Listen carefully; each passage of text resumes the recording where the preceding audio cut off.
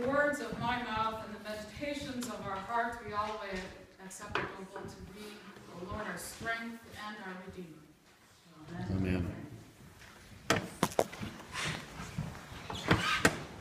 So, a couple of people who don't know my history, but I've been preaching this gospel for enough years that I think maybe somebody else should do it.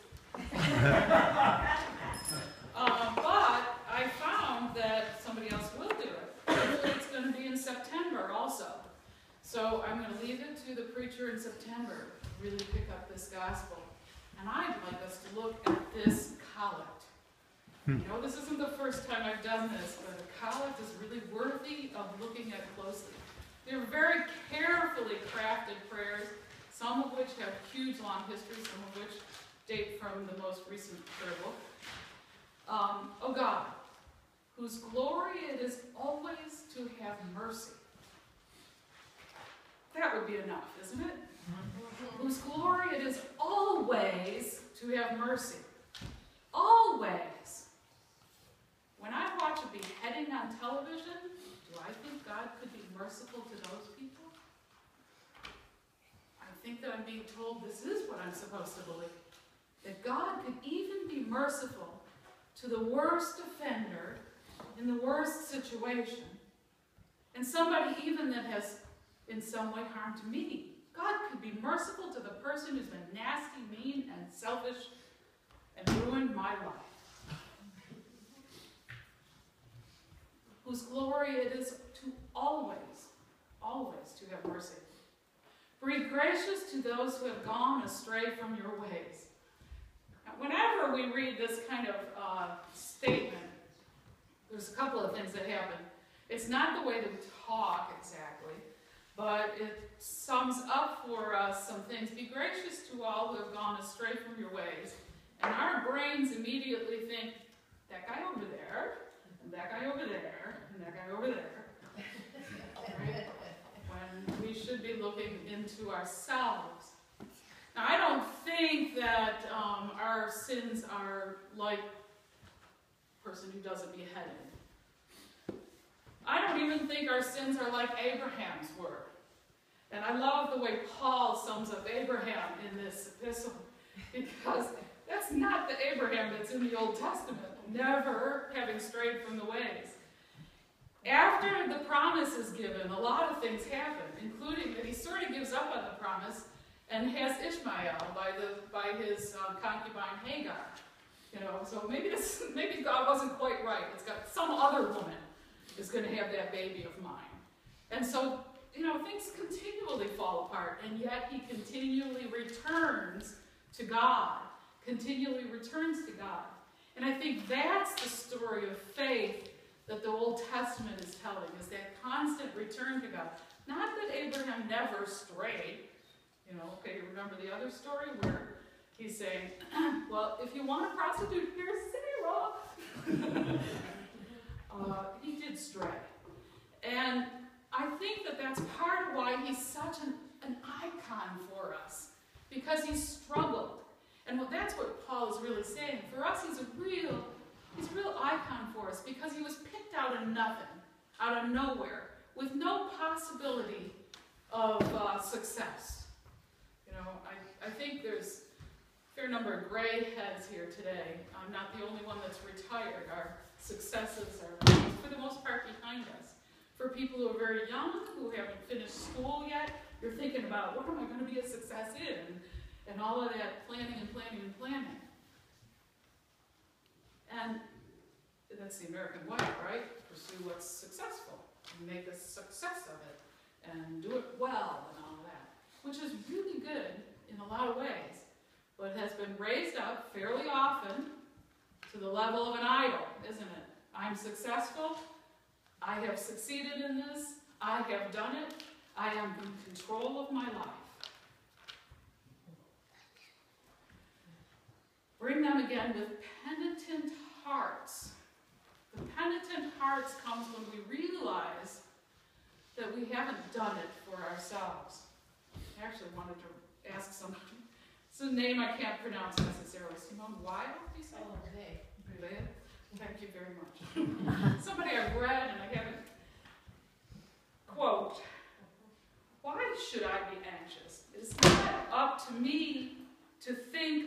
myself. It is up to me to think of God. And it is up to God to think of me. Read that. Why should I be anxious? It's not up to me to think of myself. It is up to me to think of God. And it's up to God to think of me. That's the penitent heart. I should be thinking about God. I should be worrying about what God wants of me and how I stand in the light of God. That penitent heart is when I realize that I have gotten in the way of my own success. I have trampled on others while I was going along. And in this season of Lent, some of you may be adding up some pretty interesting sins, but I don't know what they are. I don't think I've done anything altogether that interesting this year. But, I say that we are all sort of gathered up in these different things. I turn on a light, right? And it's electrical production, which has all kinds of environmental concerns with it. I go and buy a new pair of shoes, or I buy food at the grocery store, and it has all kinds of concerns with it. I'm also responsible for the person who is being paid less than a living wage, because I want to pay less for a pack of peas or corn.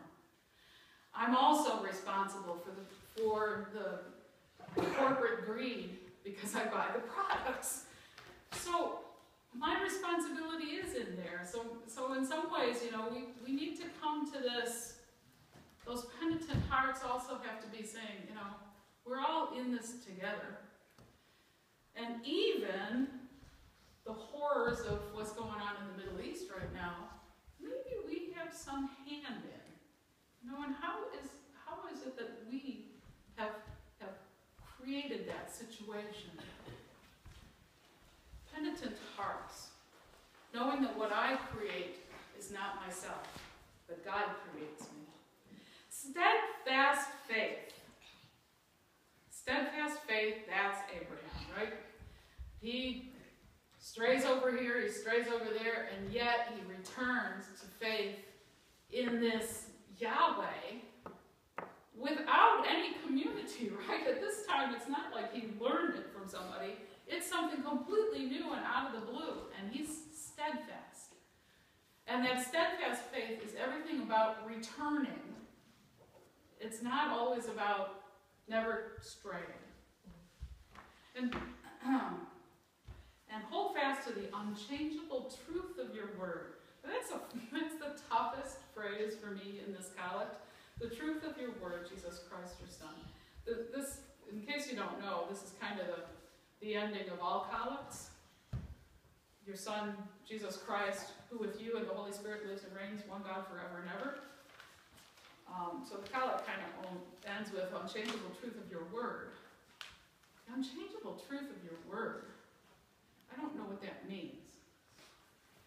Except that, because everything that I experience changes. Everything that I experience changes. We did just get back last week, and I'm going again next week, to be with these grandbabies that we thought were never going to arrive. We did calculate. They've been trying for 12 years. They have tried everything known to humankind. And it was the third round of IVF, and they have these beautiful twins. To me, they're miracle babies. Something that could not have been foreseen when I was born, right? Nobody could have imagined that kind of a treatment, if you will. And those people being able to be fulfilled with being parents like they wanted to. Things do change. Barrenness does change. Okay? So everything that I know is change. Do you ever look at yourself in the mirror and say, what the heck happened? Okay. Well, and for you it might be your height. Everything changes, right? Everything changes. So I have no idea what unchangeable truth is. And I'm going to stand here and say that till the end of time. I have no idea what unchangeable truth is. Except that it's embodied in God in the Word of God, the person that we call Jesus Christ, in that Word, that's where our faith rests. And that's where Jesus in this gospel is calling us to put our faith, right? In that unchangeable truth. So, okay, here is the gospel. How many of you don't want to hear the take up the cross and follow me again? It's been very abused over time, hasn't it? Take up their cross and follow me. For those who will save their life will lose it, and those who will lose their life for my sake and for the sake of the gospel will save it. This is not losing your life for someone or something else.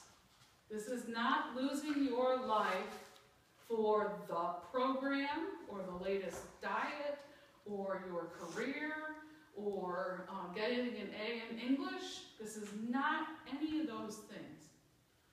You will lose your life to God. Again, remembering what Simone, what? Say it again. Simone Weil. Weil. That's why I don't remember it. It's like anyway. It's God who thinks us up. We don't think us up. God thinks us up. And if we can let go long enough to realize that it's not us that thinks us up, but God does. It's not us who creates us, but God does. In every way that counts. Remember, again, my background is science. I actually believe in the science of ambition. I think it's a good thing.